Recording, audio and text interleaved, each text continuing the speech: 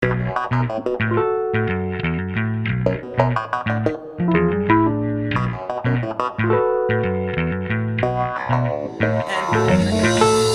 there's the Winesleuth, and I'm here today with Simon Hopkinson at the Magdalen Chapter Hotel. And we're here to talk a little bit about the wine and your philosophy about food and wine. Yeah. And I read a quote of yours, and you said to buy the wine that goes with the food. Yes. I think that was...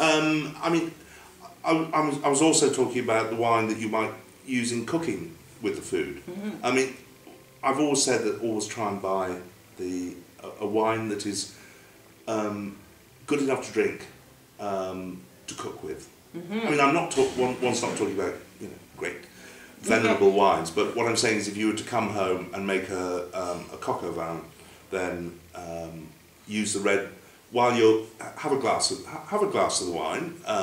And I was like, for instance, if you're doing a coq au Beaujolais or something, a nice light red wine stew with chicken, then have a glass of that while you're making the chicken. Yeah, well, I think it makes sense. It does make sense. Yeah, absolutely. But I'm not saying the dish will be infinitely improved the finer the wine you use. This is just this would just be a waste. But at least make sure that the wine you'd enjoy to drink it as well as cook with it. Mm-hmm. Yeah, and I mean, what do you think about as far as the chapter hotels go and their food and their wine? Do you think that they are quite well matched, or what is the... Yes, I think there's, I was having lunch here today, and there's a really nice Trebbiano that I had to begin with. Last night I had a delicious Tempranillo, which was big. Mm-hmm. But it went with the food. It went, oh yes, absolutely. And I had a grilled bavette steak with some béarnaise. Ooh, that sounds lovely. Yeah, it was good.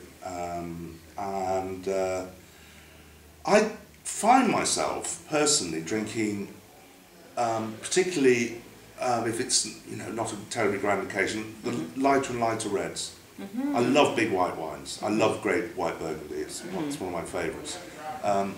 But one thing I was looking for at lunch today was a glass of sort of cool Fleury or something like that, which is only available in bottle. And I think I was thinking to myself, there should be even a simple Beaujolais Village, as by the glass or carafe that would be nice, particularly as summer coming up. Yeah, well, I totally agree with you. I mean, Beaujolais Village is such a great wine to have.